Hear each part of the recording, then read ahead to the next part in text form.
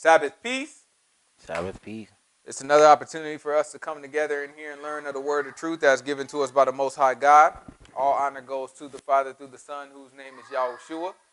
In him lies the only hope for salvation. We know that it is obtained by grace through faith, not of works, lest anyone should boast, and given freely as a gift to all who obey him. We understand that if you do not obey him, it is made manifest or made obvious that you do not believe.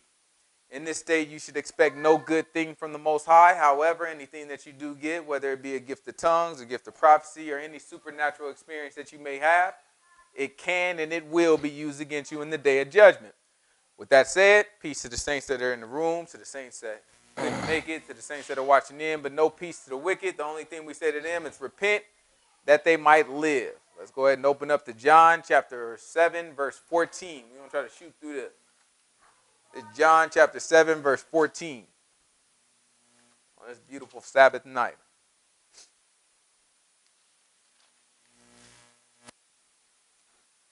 Now about the midst of the feast, Yahushua went up into the temple and taught. And the Jews marveled, saying, How knoweth this man letters, having never learned? All right? They wanted to know, how in the world this man know the scriptures and he ain't never learned them? They assumed he never learned them. They don't know about him, you know what I'm saying? If we go all the way back to, what is it, Luke 2? Mm-hmm. We go back to Luke 2, the man sat down and he said he went to the doctors of the law and sat with them and he learned from them. All right? Asked some questions and they questioned him. All right? They don't know nothing about that, but you know, you're a young man and you learn something in a way that the people wasn't really paying attention to you and you hold on to it, then you do it under the radar. You didn't do it the way that people expected it to go, that the normal people would do it. Seminary right? on. Yeah, you know, nowadays, you know what I'm saying, they want you to have a seminary under your belt. You know what I'm saying? You want to have a seminary, you want to go to your Catholic seminary, your Pentecostal seminary, your Baptist seminary. You know what I'm saying? You got to go to your seminary and learn it. Learn the ways of your denomination. You know what I'm saying? Learn the ways to pack your church out, to manage your church. You know what I'm saying? That's all they teaching you, how to deceive the people. All right, how to make the people feel good. They teach you all this stuff and teach you how not to use it, how not to actually tell people all this stuff. All right? All right, that's what we look at. So Yahushua, he came a different route. He didn't go the route that corrupts. All right, so when they looked at him, they're like, man, how does this man know it? Obviously, they knew he knew it, though. All right, he spoke that word. He's like, oh, man, I don't know how this man know it. How he know he ain't never learned? Let's see what he say. Yahushua answered them and said, My doctrine is not mine, but his that sent me. He said, my doctrine isn't mine, but it's his that sent me. If any man will do his will, he shall know of the doctrine, whether it be of God or whether I speak of myself. Mm-hmm. He that speaks of himself seeks his own glory, but he that seeks his glory, that sent him, the same is true, and no unrighteousness is in him. Everything in our heart got to seek the glory of the Most High God. Otherwise, we mess around and start seeking our own glory, trying to make sure that we look good and we all right and we getting praised. And at that point, that's when the Most High God going to take your butt darn down. All right, that's why he tell you take the lesser seat. You know what I'm saying? You do that, somebody mess around and tell you, like, man, why you sitting there? Why don't you move up to a better seat? You know what I'm saying? You don't want nobody to say, no, get your butt up, go move down there. You don't belong in this darn seat. He said, make a fool out of you. All right? We can't seek for our own glory. Where we leave off last week? So last week we ended up talking about the beasts. You know what I'm saying? We were talking about how we were talking about the deception of the Most High. Deception that the Most High God is going to send on the world in the form of a beast that's like a lamb with two horns. And he speak like a darn dragon. We talk about this dragon. You know what I'm saying? You say he speak like a dragon, we think, oh, this man going to have fiery breath and talking, this, that, and other. No. We learned about the dragon. We said that dragon was the same as that devil, that serpent. You know what I'm saying? That serpent called the devil. You know what I'm saying? And we learned about how the serpent beguiled Eve, right, and tricked her, and how technically he didn't lie to do it. You know what I'm saying? In a technical sense, quote, quote. You know what I'm saying? He didn't lie to do it. And so we can look at deception in that same light that will come from this lamb. Then we learned that the lamb came from a beast with 7 heads and 10 horns. And we recognize that those 7 heads were actually, let's draw them up there actually. We recognize that the 7 heads were Egypt,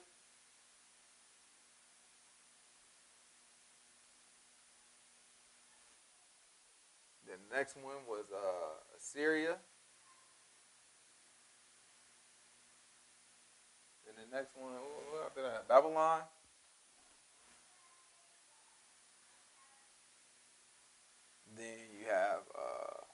Medes and the Persians.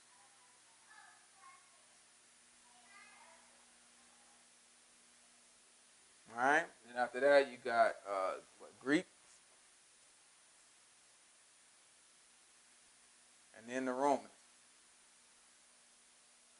All right. So you got the 1, 2, 3, 4, 5, 6, and then there's one more, and we'll just put a question mark there. All right. So we look at those things and we say those are 7 heads. All right. It told us that there were 7 heads, 5 were in the past, 1 currently is, and 1 has not come yet. The one that had not come yet when John the Baptist was writing this. Not John the Baptist. John, the disciple. I'm sorry, not John the Baptist. Sorry, John, the son of Zebedee, was writing this. You'll see that Rome was the only one in power. All right, so we didn't know which one came next, and we don't want to speculate unless we got book for it. All right, so we know that there was something that came after Rome. A lot of people say the Ottoman Empire. A lot of people will have other theories and all that. I don't want to get into that too much because we don't have a book for it. But I do have a book for everything else. Then after that, it told us that one of these that were, right, Egypt, Assyria, Babylon, Medes, Persia, and Greek, the Greeks, one of these that were will end up being again. And they said that that would be the 8th head, right? That would be the 8th. So we also looked inside of Daniel, and it talked about how Greece would have a horn that comes out of its beast that would come in the latter times when the iniquity is full, right? So that led us to believe that Greece will actually play a part in coming back again, right? So this beast with 7 heads and 10 horns. This beast was something that we tried to understand. All right. So, matter of fact, let's pick up right back there. So we read this a little bit, but let's try to pick up there and see if we can get some more understanding before we move on. This is Revelation chapter 13, verse 1.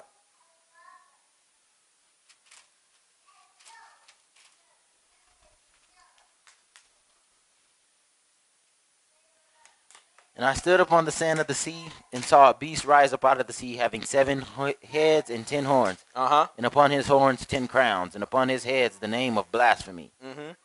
And the beast which I saw was like unto a leopard, and his feet were as the feet of a bear, and his mouth as the mouth of a lion. And the dragon gave him his power, and his seat and great authority. And I saw one of his heads, as it were. So listen what it said. The dragon what? Gave him his power. Gave him his power and what else? And his seat and great authority. And his seat. Watch this. Go to Revelation chapter 2, verse 12. This is Revelation chapter 2, verse 12.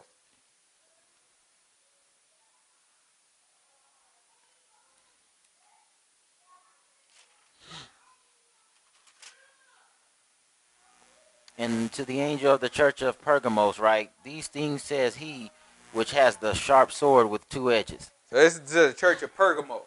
He said, this is what he said to this to he that has a sharp sword with the 2 edges, the double-edged sword.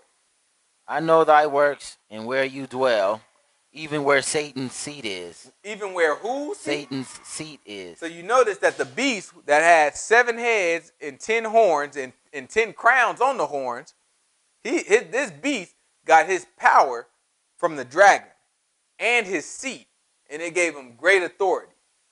And now we already talked about how this dragon was also that serpent who was called the devil and Satan, right? So then now we learned about Satan's seat. So we know the dragon gave his seat to the beast, and we know the dragon is also Satan. And now Revelation 2 is telling us that what city is this? Pergamos. Pergamos has the seat of Satan in it. Where's Pergamos? Right here, Western Turkey. You know what I'm saying? And guess who was in the area of Pergamos in ancient times? Greeks. All right? That's what the people, if you look in our book, it says Yavon, right? A son of Japheth. His name is Yavon. In their own language, they call themselves Eon or Eon, right? Same thing, it's just in a different language, right? They don't call themselves Yavon, they call themselves Eon, right?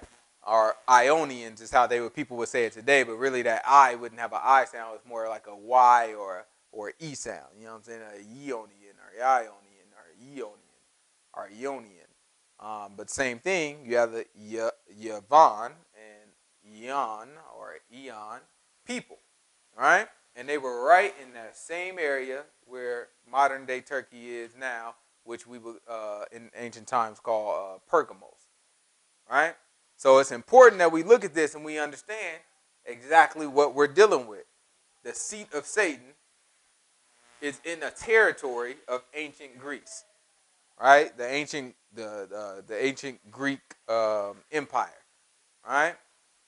So when we look at this and we see that Daniel is telling us that there's going to be a king from Grecia that comes back up and rears up his head, then it's important for us to understand that all these things are kind of playing into each other. All right, but let's see if we can get something else. Grab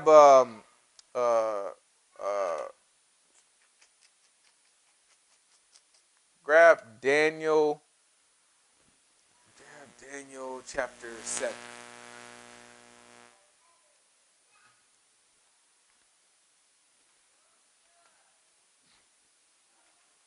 Is 7 what I want?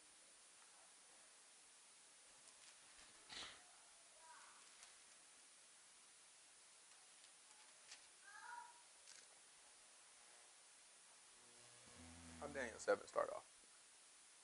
In the first year of Belshazzar, king of Babylon, Daniel had a dream and visions of Yep, I won't. his head upon his bed. In the first year of Belshazzar, king of Babylon, Daniel had a dream and visions of his head upon his bed. Then he wrote the dream and told the sum of the matters. Daniel spake and said, I saw in my vision by night, and behold, the four winds of heaven strove upon the great sea. Mm-hmm. And four great beasts came up from the sea, diverse one from another. Now notice these four great beasts that are going to come up from the sea. It's important that you notice them, right? You're going to write these down too. All right? So the four great beasts that came up from the sea. Let me see if I can give me a different color here. You got any more colors over there? Got black. I don't think that black works. I think that thing done. Let me see if it works though. You ain't got no green or nothing? That black done. Where's my green one at? You got a red one. Oh, wait. No, you just used that. All right, we don't need no different colors. So, you know what I'm saying? But we're gonna learn about these animals. So, let's see what the beast say. The first was like a lion and had eagle's wings. Uh-oh. First one was like a lion. All right? A lion was the first one. I beheld till the wings thereof were plucked, and it was lifted up from the earth and made stand upon the feet as a man. All right, so this lion was made to stand on his feet like a man, and a man's heart was given to him. All right, but before he had wings, his wings was plucked. All right? That's talking about Babylon. Right? We learned I don't think it was last week, but the week before. No, we learned last week. Learned last week about the king of Babylon named Nebuchadnezzar. And he had the strongest empire. The Most High God gave it to him. And after that, Most High God took it away from him. And he just wanted to show him one thing, that the Most High God give the world to whom he wishes. Right? And after that, Nebuchadnezzar was made to be like an animal. Right? This is what it's talking about when it says it gave him a man's heart, because he made him something bigger than a man. Then after that, he was like, nah, you ain't nothing. Sit your butt back down, boy. All right? And just let him know what was going on. So that's what we're dealing with. He said the first one was like a lion that had wings. And after that, he made him stand up like a darn man and gave a man's heart to him. All right? He ain't a beast no more. Keep going. Behold, another beast, a second like to a bear, and it raised itself up on one side, and it had 3 ribs in its mouth of it between the teeth of it. And they said thus unto it, Arise, devour much flesh. Right? So then the next beast was like a bear. Right? It was a bear, and the bear was raised up on one side. Right? What that represents is the Medes and the Persians, because they were two different kingdoms, but they were combined into one. Right? 2 different nations kind of combined into one. Like cousins almost. Right? And so they ran things almost together. And so the Persians were stronger. Huh? The Persians were stronger. And the Persians ended up being stronger, so that's why the bears raised up on one side. All right? It's talking about all the kingdoms that came in succession to each other. Right? What's next after that? After this I beheld, and lo, another like a leopard, which had the back of it 4 wings of a fowl. The beast also had 4 heads, and dominion was given to it. Right? So next you have a leopard. Right? The leopard was next. This is talking about Greece. Greece came after the Medes and the Persians. Right? What happened next? After this I saw in the night visions, and behold, a 4th beast, dreadful and terrible, and strong exceedingly. And it had great iron teeth, and it devoured and brake in pieces, and stamped the residue with the feet of it. And it was diverse from all the beasts that was before it, and it had 10 horns. See, this one is just a beast. He said it was diverse from the rest of them. You know what I'm saying? That was just a dreadful beast is what it looked like. Right? So that one was way different from everybody else. You just have a dreadful beast. So what we got here, we have a lion, a bear, a leopard, and a dreadful darn beast. Let's go back to Revelation chapter 13, verse 1.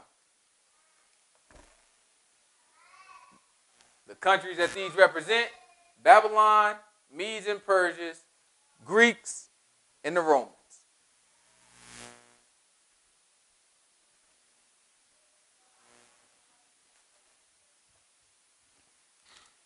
It's Revelation chapter 13, verse 1.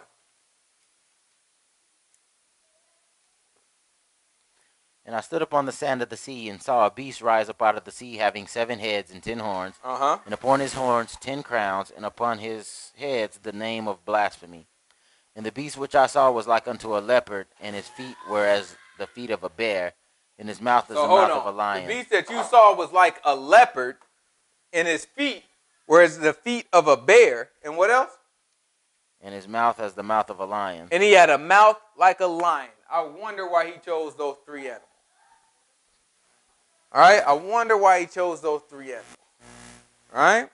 We look at them because the book is giving us hints. It's giving us imagery that anyone who knows the scripture would be familiar with. That's what Revelation did. It reveals what was already in the scripture and then gives you more information about it.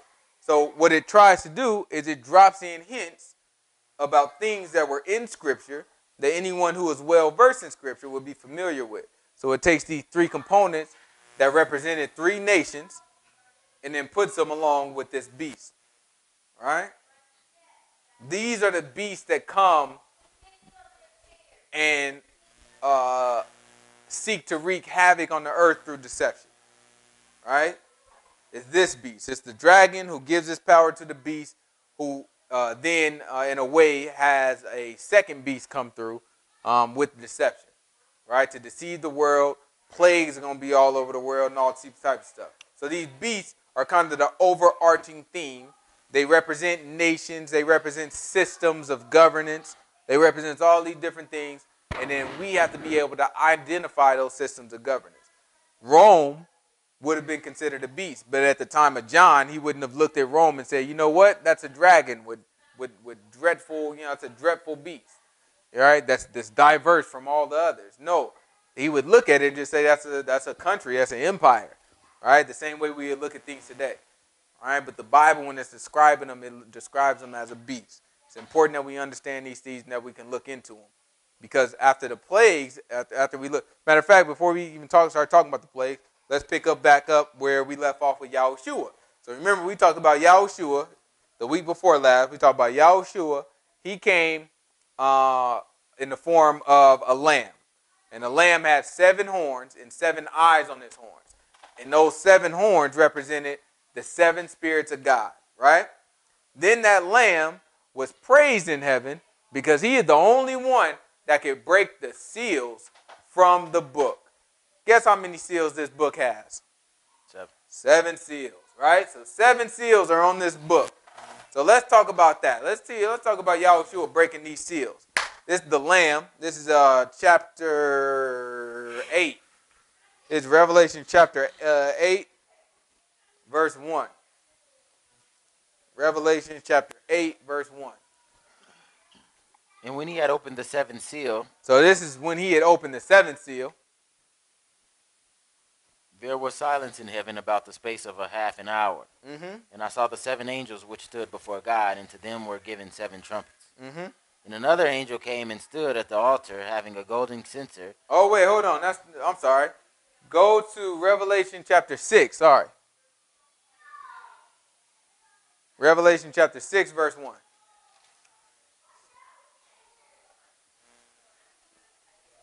And I saw when the Lamb opened one of the seals. There we go. So when the Lamb opened one of the seals, watch this. And I heard, as it were, the noise of thunder, one of the four beasts saying, "Come and see." Right? So now the four beasts, they were like, come and see after he opened up one of the seals. What else? And I saw, and behold, a white horse. Uh-huh. And he that sat on him had a bow. Uh-huh. And a crown was given unto him, and he went forth conquering and to conquer. Uh-huh. And when he had opened the second seal, I heard the second beast say, "Come and see." Uh-huh. And there went out another horse that was red, and power was given to him that sat thereon to take peace from the earth, and that they should kill one another. And there was given unto him a great sword. Uh-huh. And when he had opened the third seal, I heard the third beast say, "Come and see." Mm-hmm. And I beheld, and lo, a black horse, and he that sat on him had a pair of balances in his hand. Mm-hmm. And I heard a voice in the midst of the four beasts say, "A measure of wheat for a penny, and 3 measures of barley for a penny, and see thou hurt not the oil and the wine." All right? So now they're talking about trading and scarceness. Right? Talking about prices of necessary products for living. You know what I'm saying? It's like, don't let them touch the oil and the wine. Right? We can sell this, but don't let them touch the oil and the wine. It sound like rations. Right? Keep going. And when he had opened the fourth seal, I heard the voice of the fourth beast say, "Come and see." Mm-hmm. And I looked, and behold, a pale horse, and on his name and his name that sat on him was Death. Uh-oh. And hell followed with him. Okay, so death came with the pale horse. And power was given unto them over the fourth part of the earth to kill with sword and with hunger and with death and with the beasts of the earth. One thing as we read through Revelation, we're going to try to get through all of it. As we read through Revelations, notice what it says. It's going to tell you the fourth part of the earth. Sometimes it's going to tell you the third part of the earth. Notice and pay attention to that. Let's see if at the end everybody dies or not. All right? All right, a common perception is that every single person is going to die. All right? Everybody going to die eventually. But at these events, let's see if we see that every single person dies. All right? Let's keep going. So this is the fourth seal. Let's hear about the fifth. When he had opened the fifth seal, I saw under the altar the souls of them that were slain for the word of God and for the testimony which they held. He saw what? The souls of them that were slain before God for the testimony that they held. So these are people that was like, man, I'm staying true to my God. And people killed him for that reason. All right? People killed him. Like Yahushua. Right? People killed him for that reason. All right? Let's keep going. And they cried with a loud voice, saying, "How long, O Lord, holy and true, do you not judge and avenge our blood on them that dwell on the earth?" So this is dead people that's crying out to God somehow. Let's see. Keep going. And white robes were given unto every one of them, and it was said unto them that they should rest yet for a little season, until their fellow servants also and their brethren that should be killed as they were should be fulfilled. All right. So these are the people that were resting. This is where a lot of people that talk about, you know what I'm saying, heaven is like, see, there go people that, you know what I'm saying, died and is in heaven with God. That's how they crying out to him, making a darn fool out of themselves. But let's go ahead and make sure we take a look at it and make sure we understand what's going on here. So when they say crying out, again, anything in Revelations is calling back to things that have already happened in Scripture. Right? It's just adding on to it and giving you context, but it's using something in Scripture to set a precedent. A precedent was set in Scripture, and then Revelation grabs onto that precedent and kind of adds on to it and gives it context. So the precedent for this, we have to go to Genesis chapter 4. It's Genesis chapter 4, verse 8. We want to know how dead people crying out.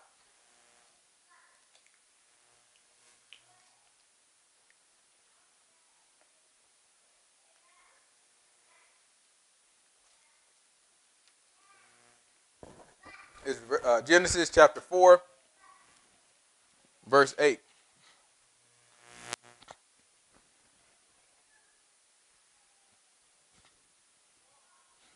And Cain talked with Abel his brother. Uh-huh. And it came to pass when they were in the field that Cain rose up against Abel his brother and slew him. Uh-oh. So Cain rose up against Abel his brother and slew him. And the Lord said unto Cain, "Where is Abel thy brother?" Uh-huh. And he said, "I know not. Am I my brother's keeper?" Uh-huh. And he said, "What hast thou done? The voice of your brother's blood cries unto me from the ground." Uh-oh. His brother's blood had a voice, and it cried out to him from where? From the ground. What's in the blood? The life. That's what cry out to the Most High God. It was righteous blood, right? He told you that it was the people, right? They had the testimony of Yahushua, right? And people killed them before God for having that testimony, right? It's important that we understand it. That was righteous blood. What do you think righteous blood going to do? If the life is in the blood, right? And if you do righteousness, you shall live. What you think going to happen if somebody kill you? What your blood going to do? Going to cry out to the Most High God. So he looked at him. He said, you know what? Y'all take these white robes. I got you. Don't even worry about it. That's what he did up in Revelations. All right? Abel is somebody who is righteous. What Abel get killed for? For being righteous. God accepted his sacrifice over his Most blood. High God accepted him. He kept the testimony. That's it. Right? He offered the fruit. I'm sorry. He offered the blood of the lamb.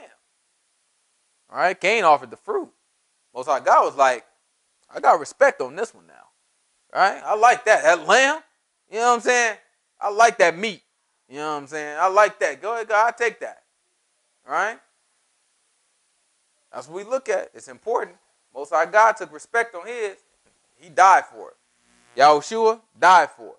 There's a whole lot of people in between died for it. Grab Matthew. This is Matthew chapter 23, verse 29.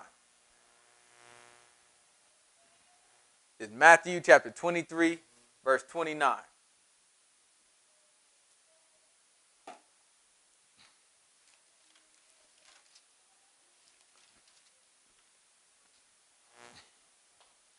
Woe unto you, scribes and Pharisees, hypocrites. This Yahushua talking to the hypocritical scribes and Pharisees. Watch how he talk to them. First of all, y'all love y'all Jesus. He's just the most kind, sweet man in the world. Watch how this man get to cutting these men down with his words. He said, woe. Woe means destruction. He said, destruction to you what? Scribes and Pharisees. And what are y'all? Hypocrites. Y'all some hypocrites. What else? Because you build the tombs of the prophets. So you build the tombs of the prophets and then what? And garnish the sepulchres of the righteous. Uh-huh. And say, if we had been in the days of our fathers, we would not have been partakers with them in the blood of the prophets. They be running their darn mouth. They be building they grave sites, and they be garnishing them, making them look pretty and stuff. Then after that, they be like, you know what? Had this prophet been alive in this day, we wouldn't have killed him. Our fathers killed him, but we wouldn't have done that stuff. Running their darn mouth. Running their darn mouth. I wouldn't have killed him. No, I wouldn't. There's a lot of people running their mouth today. I can't believe what the Jews did. They don't even know what they talk. I can't believe what those Jewish people did to Jesus. Jewish people did nothing to Jesus. You can cut that out, right? Hebrews did this thing, right? Look, I can't believe what they did to my Jesus. I would have never. Jesus was standing right in front of them. They didn't even know, and they killed him. You know what they saying, AKA? We wouldn't have done it. Let's see what Yahushua think about y'all. Hypocrites.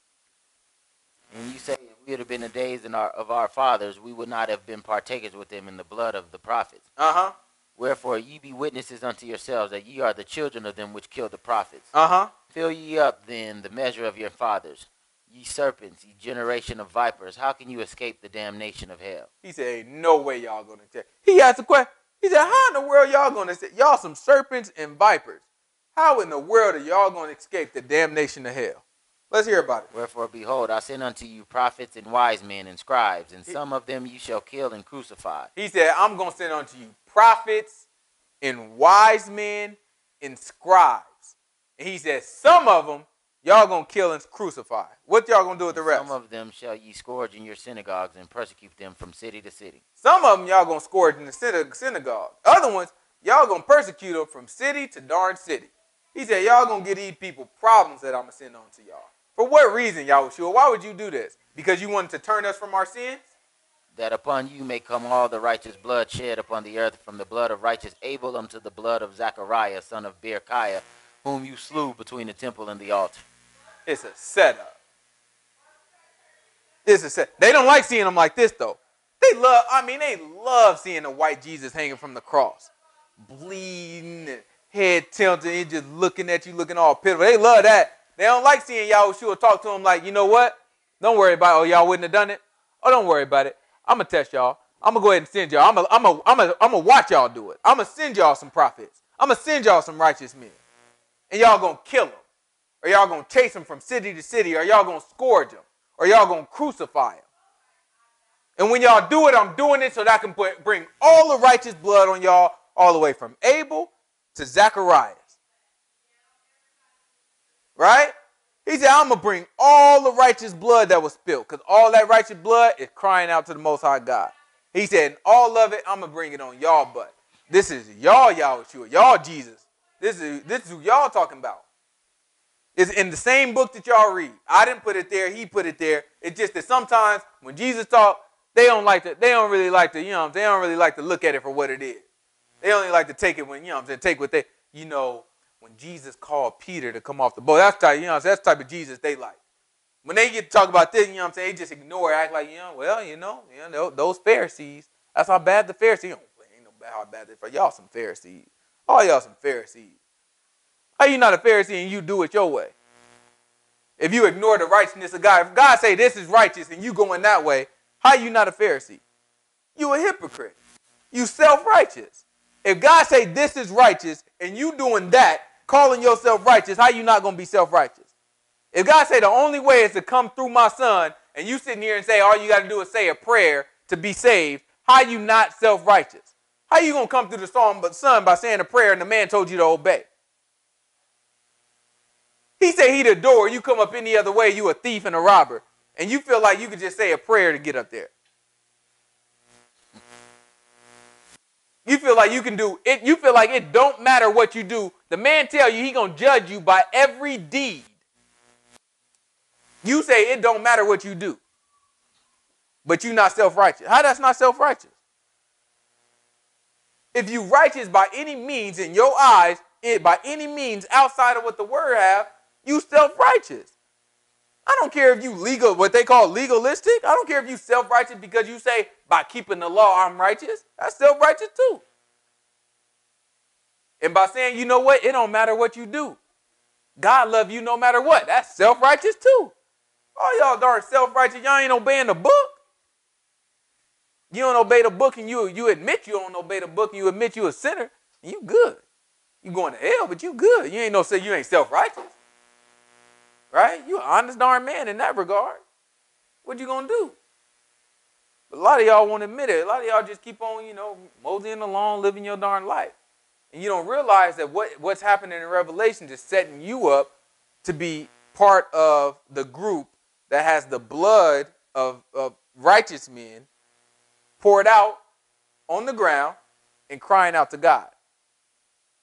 Everything that you see in this book is giving you a way out of a setup. We used to open up all the time with Isaiah chapter 28.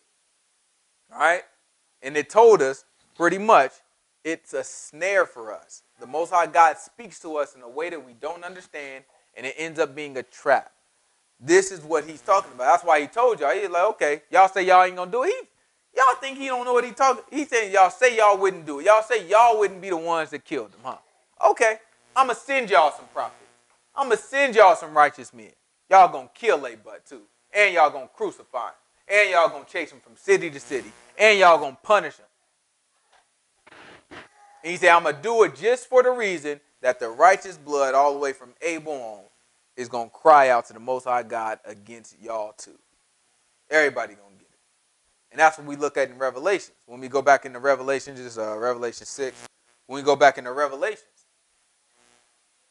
I ain't talking about nobody in heaven. When you hear people crying, I ain't got nothing to do with nobody in darn heaven.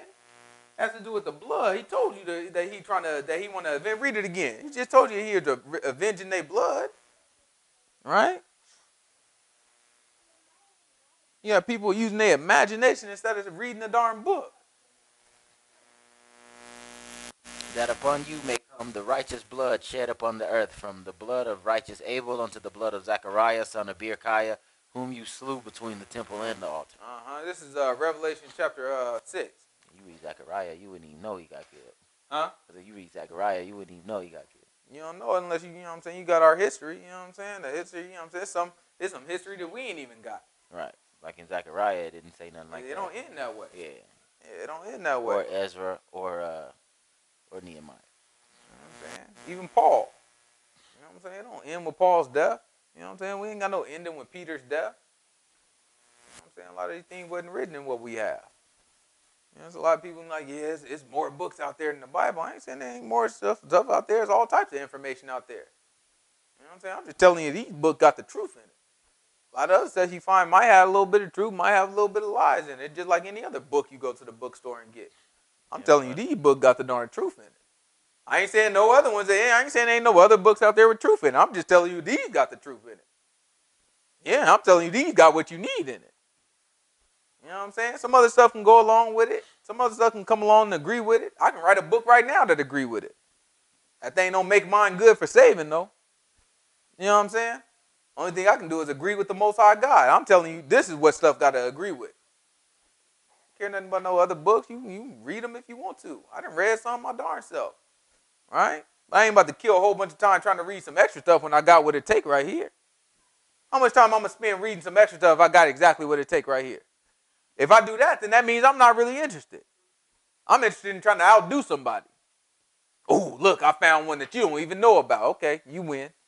You know what I'm saying? I got the whole book right there. You trying to find something new. All right, for sure. Even Solomon told of many books, you know what I'm saying, of no end. Grab that for me real quick. This is Ecclesiastes chapter 12. I hope it is, man. It's been a while. Yeah, I don't know. This is Ecclesiastes, I want to say chapter 12. Give me about verse, tell me what the last verse is. I imagine the last verse would be like 14, 15, maybe 18. 14. 14. So last verse 14, give me like verse 8. Vanity of vanity, says the preacher. All is vanity. This is Ecclesiastes chapter 12, verse 8. He said, vanity, says the preacher. All is vanity. Uh-huh. And moreover, because the preacher was wise, he still taught the people knowledge. He said, because the preacher was wise, he said the whole thing, this whole shebang is vanity. But because the preacher was wise, guess what? He still taught the people knowledge. He still gave the people knowledge. He said, man, I got a job. I know all this stuff is vain. I got a job to do, though. What I'm going to do, stop? He said he still taught the people knowledge. Man, I love the Most High God. Yeah, he gave good heed and sought out and set in order many proverbs. He set them things in order, made sure people understood them. He gave good heed. He warned people. Made sure you paid attention to the things that was important. This is what the preacher did. Let's hear about it. Sought to find out acceptable words, and that which was written was upright, even words of truth. The words of the wise are as gold and as nails. What's a gold? A gold? Yeah. They're like a wooden something, like a... Yeah, you know what I'm saying? You have an animal, and so you have like a big animal like a darn cow or something, or a bull. You know what I'm saying? And so you would take a gold, which is kind of like a spear. You know what I'm saying? It's like a small little spear. You ain't trying to kill the animal. But if you want the animal to go that way and not try to attack you or not try to come your way and push you over because it's bigger than you, you just kind of poke it a little bit with the gold. So it's going to make the animal go like that. And so the gold kind of pushes it in the right direction because it hurt the animal. You know what I'm saying? So that's what he said. He said words of the wise are like what? Are like gold. So you think the animal think that the gold feel good against his skin? But it make him go the right direction, don't it? So that's when people hear wise words, nowadays, they say, why are you attacking me? Right? Why are you making me feel? I'm the man who got the gold against the bull, he's not attacking him. He's trying to get him inside of the stable. Inside the stable is his food. That's his woman in there, right? He got all his kids inside the darn stable. Everything that he needs for his life is inside that stable. He being taken care of. But the bull don't know that. The bull just trying to run darn wild. So you got a man, a wise man, who got goals and poke him and he pushing them in the right direction. It hurt the bull though. Bull don't like it. Bull get a little frustrated when it happens. But when he get to where he need to go, bull's happy. This is what the Most High God is trying to let us know. He said wise words are like golds. Them things hurt a little bit. Right? And that's why you see people lash out. Why are you attacking me? Right? Why are you saying this? Why y'all hating? Why y'all throwing salt? All these different things. And things just gold. That's a natural response to gold. Keep going. And as nails fastened by the masters of assemblies, which are given from one shepherd. Uh-huh. And further by these, my son, be admonished of making books. He said of making books. Of making many books. Of making many books. There is no end. He said ain't no end to that. And much study is a weariness of the flesh. Oh, there you go. I got that. Go ahead and keep looking for books. You think the man just making stuff up? I didn't just put that there. He said, man, there's no end. Yes, yes. Yes, there are other books, right? Yes, there are other books. Don't believe no lies if somebody tell you somebody took some books out of the Bible. You have to ask them what was the Bible before they took it out. Ask them that. Just ask them, okay, so what was the Bible before they took it out? If people took stuff out of the Bible, what was it before they took it out? Right? They run in their darn mouth. The Bible as we know it today is a compilation of many books, Hebrew books, right? There are other Hebrew books, absolutely. There are other non-Hebrew books, absolutely. They discuss God. Some of them are accurate, some of them are not accurate, or seemingly not accurate, right? Fine. I'm telling you, of making books, there are no end. Anybody can make a book. A whole lot of people that made books. And of studying, man, that thing, too much of that thing would be weariness to the flesh. Y'all keep running y'all darn mouths. Y'all keep running out here trying to chase stuff, trying to look for the new gotcha. You know what I'm saying? So you can come back and be like, oh, look, I found this and nobody else found it. You trying to find something, you find it in this book. Right?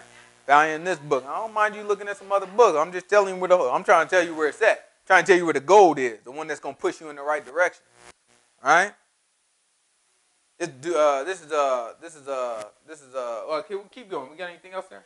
Let us hear the conclusion of the whole matter. Let's hear the conclusion of the whole matter. Fear God and keep his commandments. Mm-hmm. For this is the whole duty of man. That's it. That's all. When it all comes down to it, just obey God.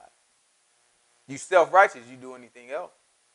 Anything else, you darn self-righteous. You think you're going to be saved doing anything you want to do, you self-righteous. You think you're going to be saved just by obeying the law when Yahushua told you got to obey him, you self-righteous. And both sides going to darn hell. How you going to do it if you're not going to come through Yahushua and do it the way he told you? It doesn't make sense.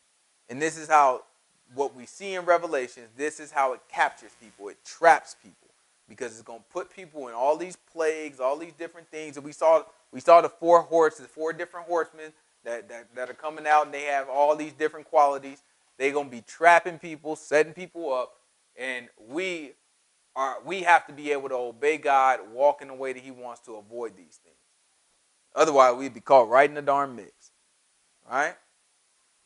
And people so mesmerized about the stuff that they see in the book, just like we was talking about, it said that the people were crying out to Yahushua. Crying out to the Most High God, and he gave them white robes. And they imagine now that's people in heaven, right? And it's all because they don't know the scriptures. They're so busy looking at other books, reading, purpose-driven life and 7 love languages and all these different things that, we don't read. Yeah, I got it. She got that thing on the toilet. Yeah, that thing be on the toilet every time she in there, she be doing whatever she do. She be looking at that thing, trying to read the 7 love languages. You know what I'm saying? Okay, 7 love languages. How many is 5? I've never read that book. Yeah, that's good. 5 love languages? Who said it's 5? Why it can't be 6? That's what I'm just trying to figure why it can't be. Why you can't pick a nice round number like 10? I'll write a book right now. I'm going to pick 10 of them things. I bet you all of them make sense too. Anything makes sense, you tell it to. Right? We spend so much time reading all these other books to tell us about a book. We got the book right here.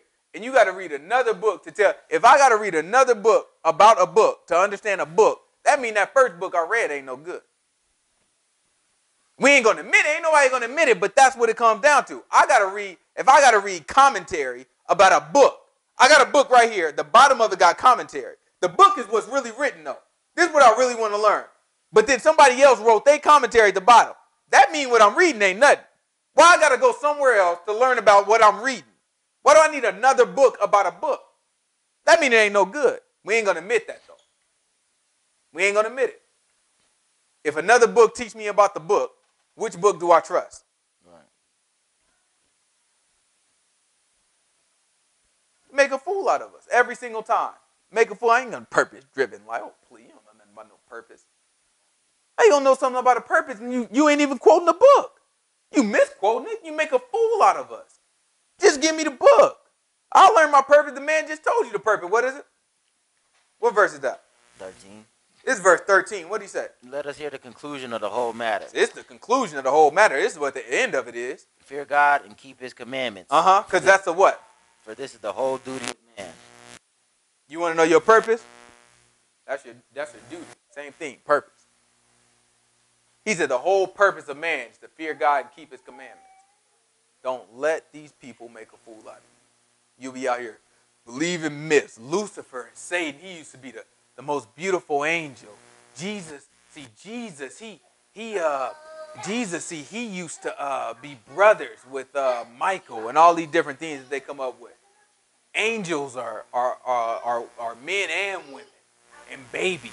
All babies go to heaven. All dogs go to heaven. All right? If you're looking at, you know what I'm saying? When you die, you go to heaven. You believe all these different myths. None of this stuff. My grandma's looking down on me. That's how they comfort themselves. Ain't that how they comfort? I mean, if I want to, if I'm going to, I'm a good Christian, right? I'm a good Christian, right? You lose your grandparents. I'm going to comfort you by saying, you know what? Don't worry about it, sis. They looking down on us from heaven. That's comforting, right? This 1 Thessalonians chapter 4. 1 Thessalonians chapter 4, give me verse 17. All dogs go to darn heaven. Book say you a dog too. He said it's like a dog that go back to a darn vomit.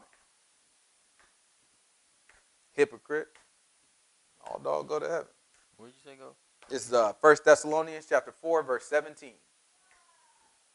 Watch what it say. Because we come, I mean, that's how they come. I saw it on Facebook the other day. Almost commenting, you know what I'm saying?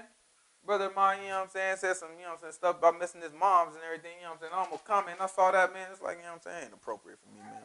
I'll talk to you.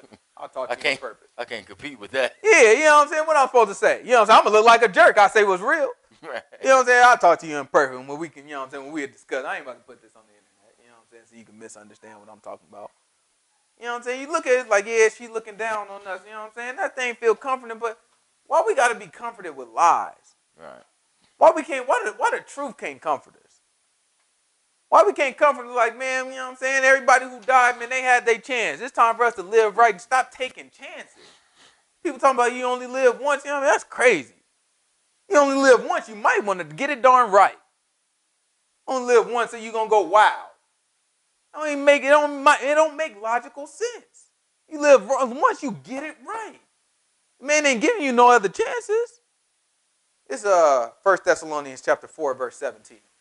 Then we which are alive and remain shall be caught up together with them in the clouds to meet the Lord in the air. They think you talk about heaven, right? They're going to be caught up in the clouds and meet the Lord in the air. And what's going to happen?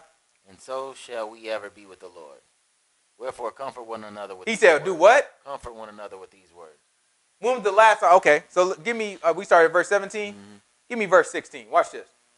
For the Lord himself shall descend from heaven with a shout. He said he's going to descend from heaven with a shout, right? With the voice of an angel. With the voice of the angel, and what else? Of the archangel, and with the trumpet of God.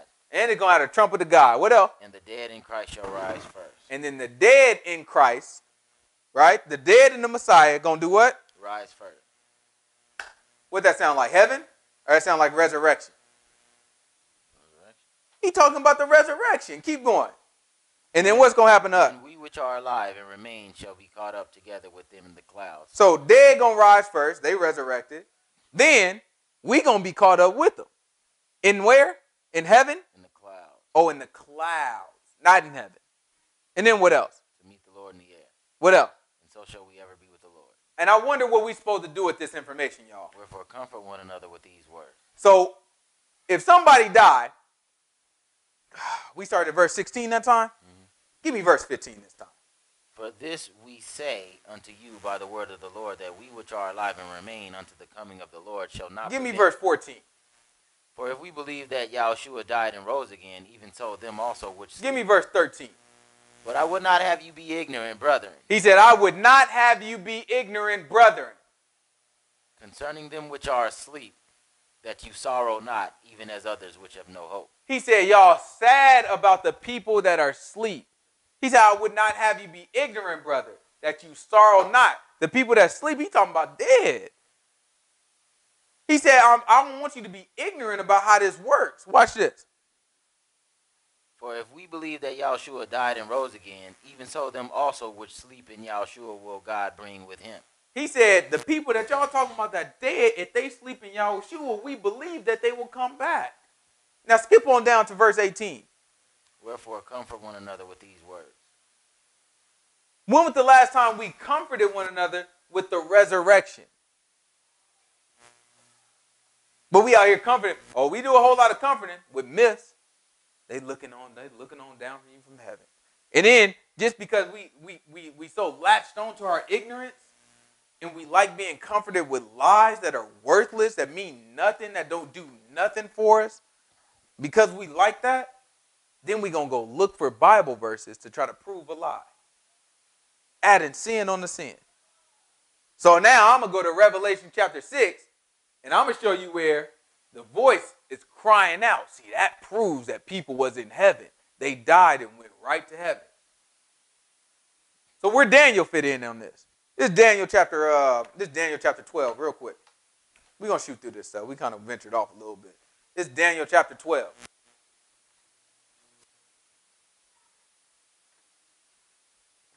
It's Daniel chapter 12, verse 1. I'm trying to figure out, so if like everybody died, go right to heaven, I'm trying to just figure out where Daniel fit in this plan. I just want to know. You know what I'm saying? It's Daniel chapter 12, verse 1. Watch what he says. And at that time shall Michael stand up, the great prince, which stands for the children of thy people. And there shall be a time of trouble, such as never was since there was a nation, even to that same time. And at that time your people shall be delivered, every one that shall be found written in the book. And many of them that sleep in the dust of the earth shall awake. Hold on to what we got there. Grab Revelation chapter 12. Give me verse 9. Give me verse 8. Revelation chapter 12. Give me verse 8.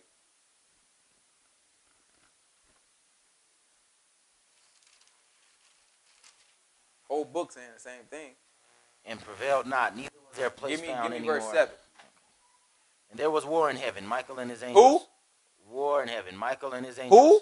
Michael and his angels fought against the dragon. Who they fight against? The dragon. Okay.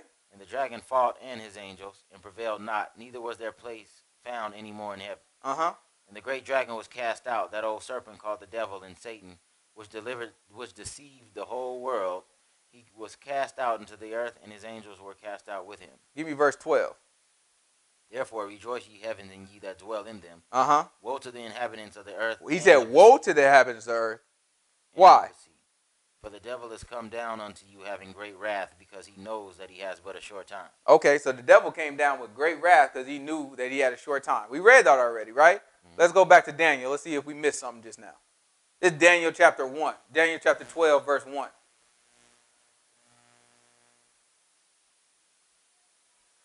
It's important that we understand this stuff. You think Revelation telling y'all a whole bunch of new stuff? All it's doing is revealing what was already there. Add more context. Giving you a little bit more information. It's Daniel chapter 12, verse 1. And at that time shall Michael stand up. He said, at that time, Michael going to stand his butt up. The great prince, which stands for the children of thy people, and there shall be a time of trouble. He said, and it's going to be a time of trouble. Because after he stood up, guess what he did? Kicked Satan out. He said, Satan, you better get your butt up out of here. Satan got his butt loose. And the book just told it, it said, man, woe to the inhabitants of earth. On his way is Satan. And he know he only got a short time left. So now watch what Daniel telling us. Such as never was since there was a nation, even to that same time. He said after that, Satan going to wreak some darn havoc. It's going to be so bad, it was never this bad before. Nor will it ever, look, watch this. And at that time thy people shall be delivered. Who people going to be delivered? Your people. Hebrews. I wonder what happened when Satan got kicked his butt out. Jerusalem got destroyed. Jerusalem got destroyed. We got our butt up out of there. Our people got delivered to where? Keep going. Everyone that shall be found written in the book. Many of them that sleep in the dust of the earth shall awake. He said, many of them that sleep. That's the same thing that Paul said, ain't it? So he said, many of them that sleep in the dust shall what? Awake. Shall awake. Some to everlasting life, and some to shame and everlasting contempt. That sounds like resurrection too. So it seemed like what Daniel talking about is a whole bunch of people that's going to be asleep until the resurrection comes. He didn't say nothing about going straight to heaven. But what about Daniel itself? I mean, let's jump on down to the last verse. What's the last verse? But go thy way till the end be, for you shall rest and stand in thy lot at the end of the days. He said, even Daniel going to rest and stand in his lot at the end of the days? Or he going to go straight to heaven? We're going to be asleep. The whole book saying the same thing. What am I supposed to do? Stop. Just act like I don't see it? Just for the sake of keeping a myth? Just so I can say my grandmother is looking down on me? No, that thing don't make no sense to me. That thing don't make no sense to me. Right? I'd rather go with the truth. I'm going to comfort somebody. I'm going to comfort like, man, if they was in the Messiah, they'd be resurrected. They wasn't in the Messiah. They were going to hell. We got a chance to do better. That can help somebody. It don't help nobody you telling them lies about somebody looking down on them. It'll help somebody be like, look, if they is in the Messiah, they better be resurrected. We'll see them again. Right? They but wasn't. They going to hell. We got a chance. We got a chance to do better. We got a chance to raise our kids better. This has to be our life. It puts more urgency on life. Life means something. Life don't mean nothing if you feel like anything that happened, everybody going in the same place. It don't mean nothing. That's why these people feel like they can say, YOLO. You only live once, do it. Because it means nothing. Hey, they feel like no matter what happens, the same thing going to happen anyway. I might as well live it up. There's no responsibility. It means something when the Most High God say, you know what? You don't do that thing right, your butt going to hell. You do it right, I'll look out for you. Now you're a little bit more careful. Go sign up on a job, and you know what I'm saying, when you get on there, they give you the pamphlet, give you the employee thing. You get on there, you see everybody just dressed wild, everybody on the floor cussing, just doing what they want to do. Somebody train be like, nah, really? We just do what we want to do. Pull out their phone, doing all that stuff. What you think you're going to be doing in a week? I'm pulling my phone, you know what I'm saying? Be on the computer, you know what I'm saying? No, we do what we want to do up here. That's how it go. You go to a job, and then you see everybody in line, you know what I'm saying? They let you know right off top, we don't accept this, we don't do this. If you do it, your butt going to be fired. If you absent in your first 90 days, your butt going to be fired. You tell your butt walk in there, you're going to be in line. You're going to be like, oh, well, I know the rules. Let me do it. That's what we have to represent for people. This thing got rules. It's responsibility. Most of our God ain't sitting here taking everybody. That don't make no darn sense. He created all this just so he can take everybody. If he wanted to do that, he just would have took them. He ain't got no time to be doing all this stuff just to be taking everybody. Everybody ain't going, I can guarantee it. I can guarantee it because the book say it. It's Revelation chapter 6. Where we leave off? Verse 11? Verse 12?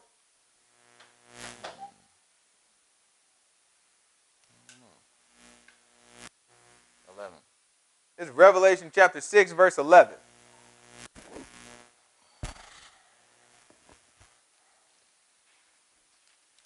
And white robes were given unto every one of them, and it was said unto them that they should rest yet for a little season, until their fellow servants also and their brethren that should be killed as they were should be fulfilled. Mm-hmm. And I beheld, when he had opened the sixth seal. And so now he opened the sixth seal. Remember, now we back to the Lamb. The Lamb opened up 5 seals already. And then the 5th seal, you know what I'm saying, blood started crying out to the Most High God. And he gave him a white robe. He said, you know what I'm saying, just go back and rest. Just like he told Daniel to do. Take your butt down there and rest. Right? All right, then, after the blood cried out, he was like, okay, it's time to open up that 6th seal. Watch what this 6th seal talking about. Lo, there was a great earthquake, and the sun became black as sackcloth of There was an earthquake. The sun became black as sackcloth. And what else? And the moon became as blood. And the moon became as blood. What that sound like to us? Day of the Lord. The day of the Lord? Let's look a little closer. It's Joel.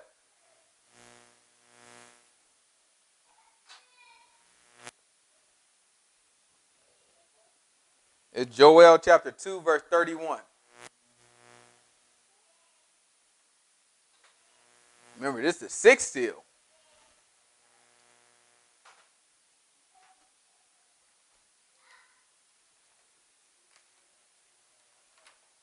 It's Joel chapter 2, verse 31.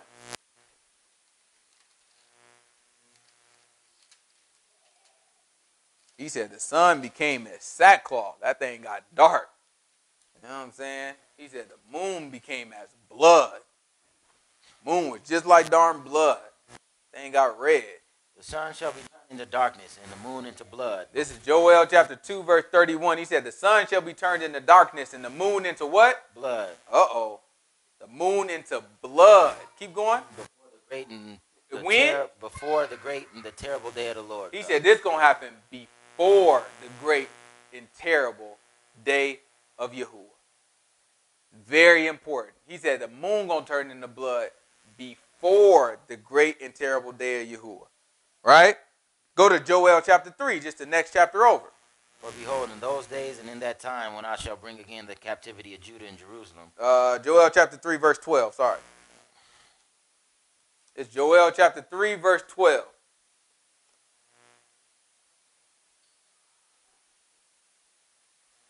Watch what he say.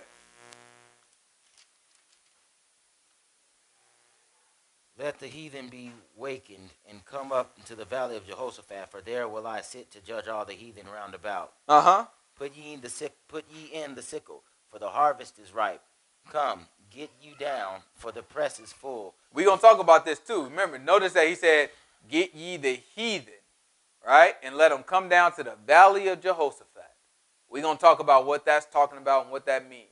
Just a quick, you know what I'm saying, foreshadowing. You know what I'm saying? All the Gentiles are going to be provoked to come against the Most High God as we get back to our land. And they going to come, and they all going to be in one area, and that's when the Most High God going to make his return. Right? And he going to fight against these people for us.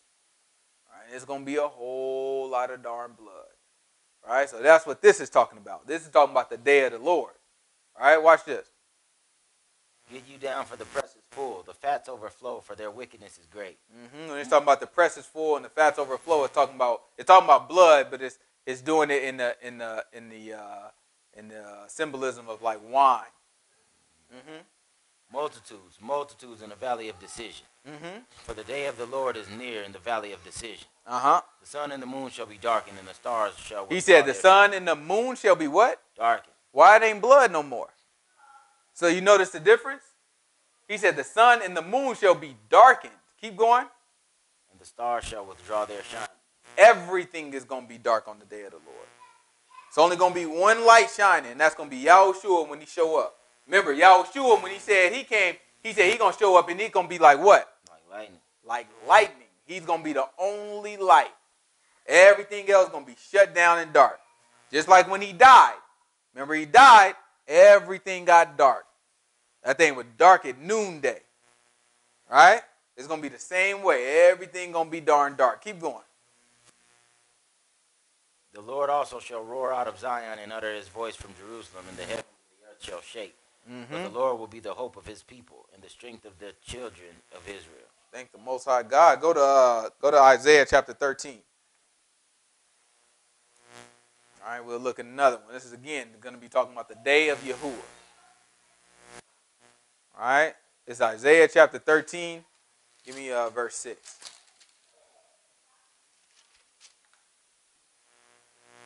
Howl ye, for the day of the Lord is at hand. He said the day of Yahuwah is at hand. It's here. It shall come as a destruction from the Almighty. Therefore shall all hands be faint, and every man's heart shall melt. He said every man's heart gonna darn melt. And they shall be afraid. Pangs and sorrows shall take hold of them. He said pangs and sorrows gonna take her hold of them. They're gonna be like a woman. Watch it. They shall be in pain as a woman that travails. Yep. They shall be amazed one at another. Their faces shall be as flames. Behold, the day of the Lord comes, cruel, both with wrath and fierce anger, to lay the land desolate. He shall destroy the sinners thereof out of it. He's going to destroy the sinners thereof out of it. What else? For the stars of heaven and the constellations thereof shall not give their light. The sun shall be darkened. He said the constellations, right? So the stars not going to give their light. What else? The sun shall be darkened. The sun is going to be darkened. I wonder if the moon going to be blood. And is going forth, and the moon shall not cause her light to shine. The moon just not going to have no light. They didn't call the moon blood. But let's go back to Joel chapter 2, verse 31. Let's see the difference. It's Joel chapter 2, verse 31. I just want to make sure we understand the difference.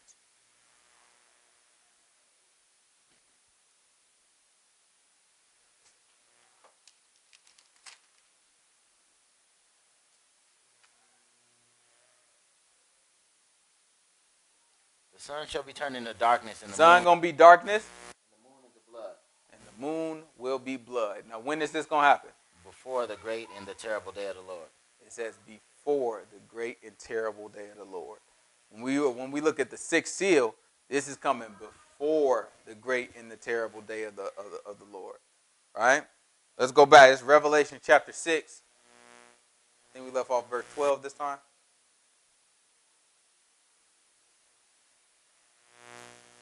And I beheld when he had opened the sixth seal, and lo, there was a great earthquake. The sun became black as sackcloth of hair, and the moon became as blood. So the moon became blood. So we know already it's not the day of the Lord yet. This is before the day of the Lord. These details are very important. When we start to see this stuff, people are not going to understand what they're looking at. They're going to misconstrue it. They're going to look at it just like people now. They start seeing earthquakes. They start seeing famine and all this stuff, and they say it's the end of the world. Now, what the books say that's the beginning of sorrows, right? They start seeing these red moons. You see them on websites, and these people promoting it. They start seeing, we had a red moon a couple years ago. You know what I'm saying? People predicted on that red moon it was going to be the end of the world. A lot of people predicted it. We got some coming up again that they predict. It's like, oh, each one that come up, they like, that's going to be the end of the world. No. Even if the moon is red, books say it's before the great and the terrible day of the Lord. You ain't going to find nothing where the moon is red on the day of the Lord. Right? Because that's not what the book describes. Right? When we look at these things. It's just that we've always got those two confused. Right? The moon won't give its light, and the moon turning blood red. Two different things, two different scenarios. Right? Both significant, both keys to things that are going on, but two different scenarios, two different time periods. All right, so keep going.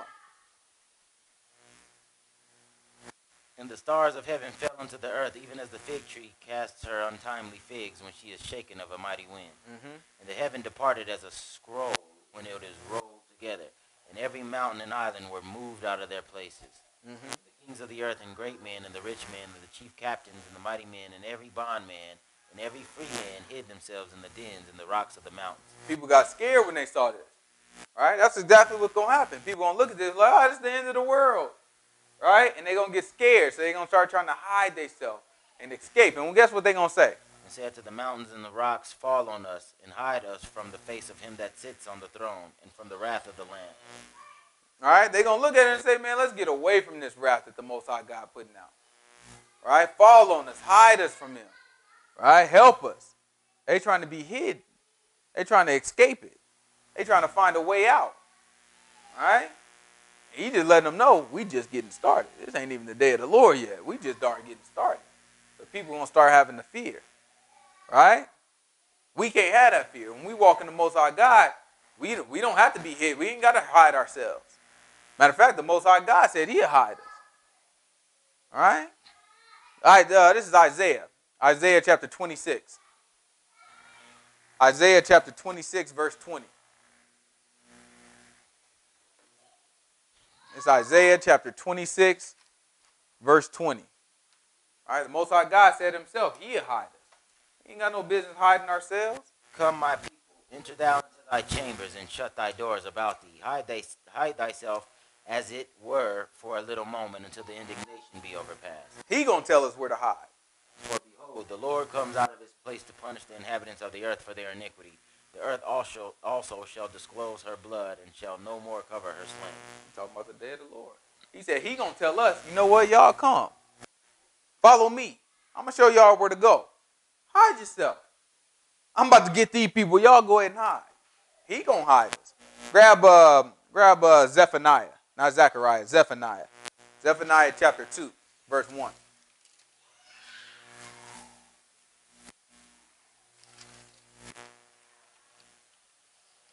Zephaniah tells us the same thing. Watch. Gather yourselves together. Yea, gather together, O nation, not desired. He said, this nation that's not, I don't know who he could be talking about. This nation that's not desired. He said, gather yourself together. We're going to talk more about what this is talking about. That first one when he said, come on, follow me. Hide yourself. We're going to talk about exactly what that's talking about in great detail. We ain't going to get to it this week. We'll talk about it soon. Exactly in great detail what he's talking about. But he's telling this nation that's not desired, gather yourself. That means this nation must be scattered or something. He said, gather yourself. And then what else he going to do? Behold, the decree bring forth before the day pass, and the chaff before the fierce anger of the Lord come upon you. Uh-oh. Before the day of the Lord's anger come upon Before you. what? The day of the Lord's anger come upon you. He said before the day of the Lord. What's going to happen? Seek ye the Lord, all ye meek of the earth. He said, if you're meek of the earth, seek ye the Lord. Which ye what? Which have wrought his judgment. Seek righteousness, seek meekness. It may be ye shall be hid in the day of the Lord's anger. Seek righteousness. You seek meekness. It may be that you'll be hid in the day of the Lord's anger. We ain't got to hide ourselves. All we got to do is seek righteousness and seek meekness. Most High God said he'll take care of the rest of it. Right? Meanwhile, you got these Christians, what they talking about, a darn rapture. They think they're going to be raptured up somewhere. Book ain't even talking about what we just read. Matter of fact, when we just read over in Thessalonians, they thought they were reading the rapture. It looked like, see, that proved the rapture. When the whole time I was talking, that's what they heard. They like, oh, see, that proved another myth. Another darn myth that the Christians that came up with confusing the people. They said, oh, no, that's the rapture right there. See, it said caught up, raptured, up to heaven. Okay, they're making a fool. That's not going to be how you're going to be. You're going to go 7 years before the tribulation, and then you're going to get, all this stuff they made up. You don't find that stuff nowhere. I'm looking through the book like, I'm going to find, you know what, I just don't see that. I just don't see that 7 years part. I mean, maybe you could have fooled me. They fooled me for a little while with the caught up part, but I never saw that 7 year. I was like, I mean, that's what they say. I went with it. I used to say it.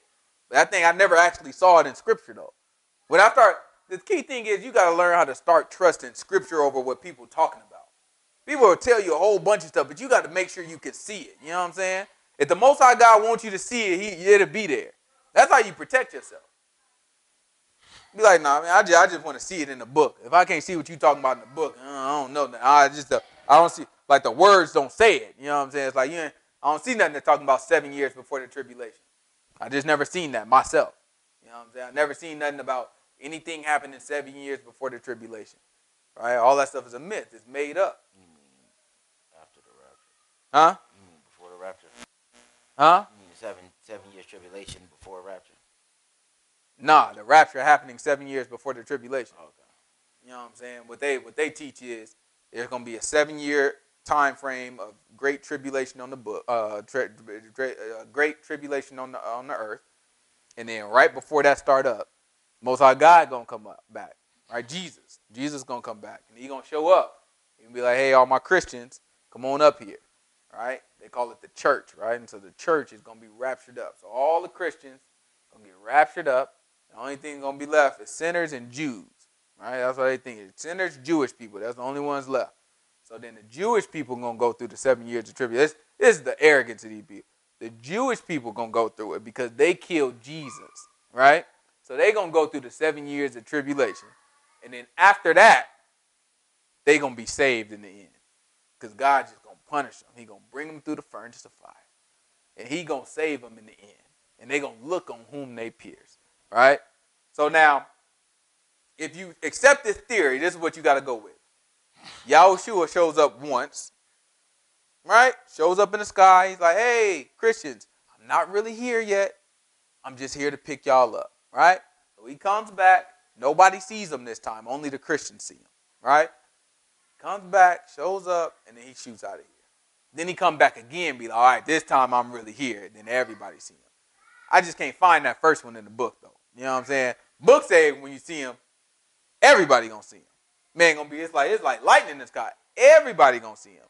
I just don't know. I don't know about this first time that they talking about. Second time I can rock with that second one. You know what I'm saying? But that first one is like this secret, only the Christians see him. I ain't never read that in the book. All right? But that's what they think. Right? Revelation let us know. Revelation, you know what I'm saying? Revelation tell us exactly how that thing gonna look. Revelation chapter 3. Give us a little hint. when talking to one of the churches. It's Revelation chapter 3. Give me verse 7.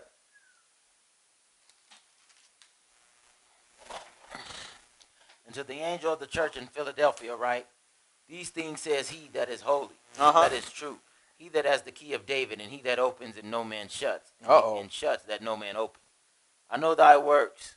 Behold, I have set before thee an open door, and no man can shut it.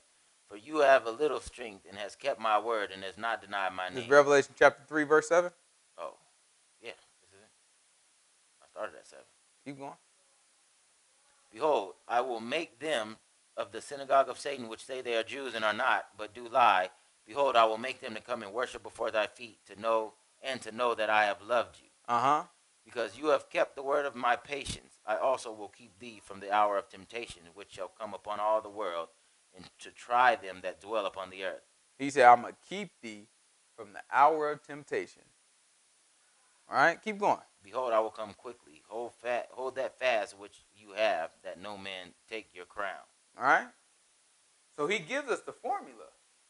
He said, man, these fake people that come around, these fake people that call themselves Jews, man, I know what they doing. All right, they ain't really Jews.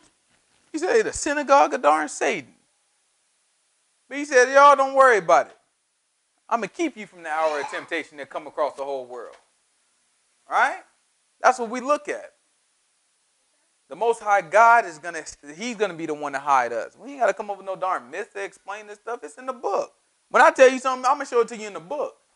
Yeah, I ain't got to make up. I ain't going to show you the little piece. What they try to do is they try to show you a little piece of it, and they build a whole story around it. You see one word, Lucifer, and then from that, they're going to tell you that he is the most beautiful angel and all this stuff. They put you a whole story around it that you can't find in the book. And I show you, I'm going to tell you, when I showed you it, what you saw? King of Babylon. At the end, King of Babylon. Who I tell you we're talking about? King of Babylon.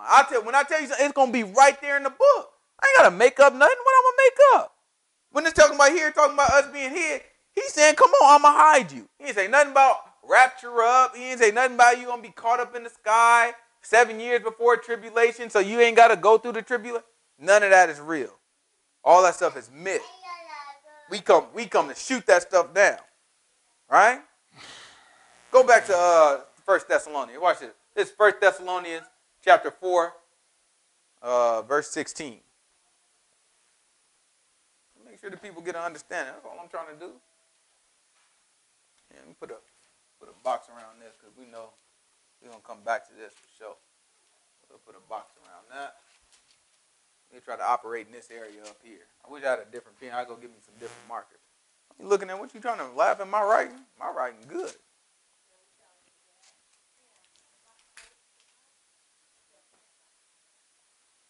You don't know what my dad sound like. For the Lord himself shall descend from heaven with a shout. Now watch what it say. Let's just pay attention to context of words. The Lord himself, talking about Yahushua, will descend from what? Heaven with a shout. Okay, I want the word heaven. All right? We're going to put one. Heaven. All right? This is what we see. Heaven. That's one. So the Lord himself shall descend from heaven with what? With a shout, with the voice of the archangel, so and hold with on. the trumpet of God. 2, angel.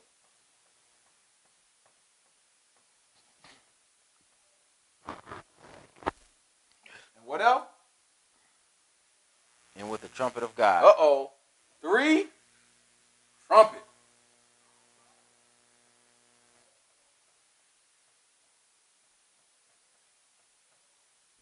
And what else? And the dead and the Messiah shall rise first. So the dead are going to rise. And what else? Then we which are alive and remain shall be caught up together with them in the clouds to meet the Lord in the air. So people are going to be brought together. We're just going to say gather. Right?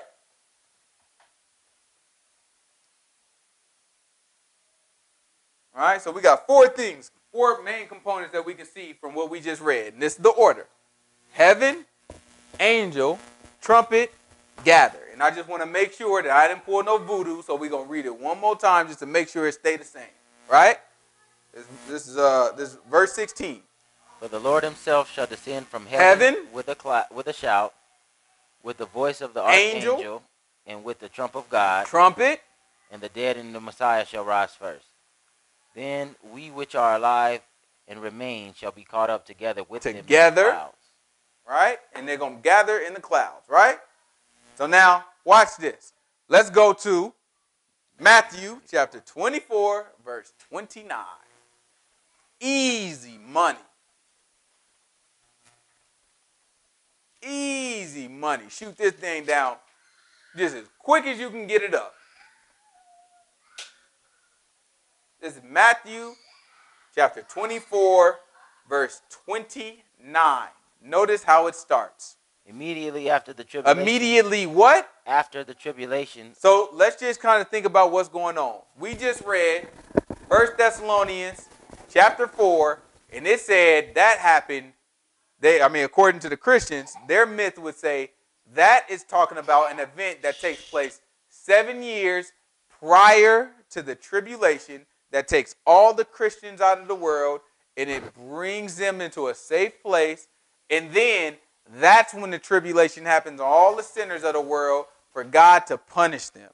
But the Christians are hidden from that, right? That's the myth, right? So if that's the truth, if what we just read and the components of it is in this order, heaven, angel, trumpet, gather, right? If that's the truth, then that means that what we about to read right now has to be talking about something different, because this says after the tribulation, right? Am I correct about that? Okay, so let's read. It's Matthew chapter 24, verse 29. It says, immediately after the tribulation of those days. Immediately after the tribulation of those days shall the sun be darkened, and the moon shall not give her light. Now notice, it didn't say the moon was going to be blood. It said the moon shall not give her light. The sun will be darkened. The moon will not give her light. What else?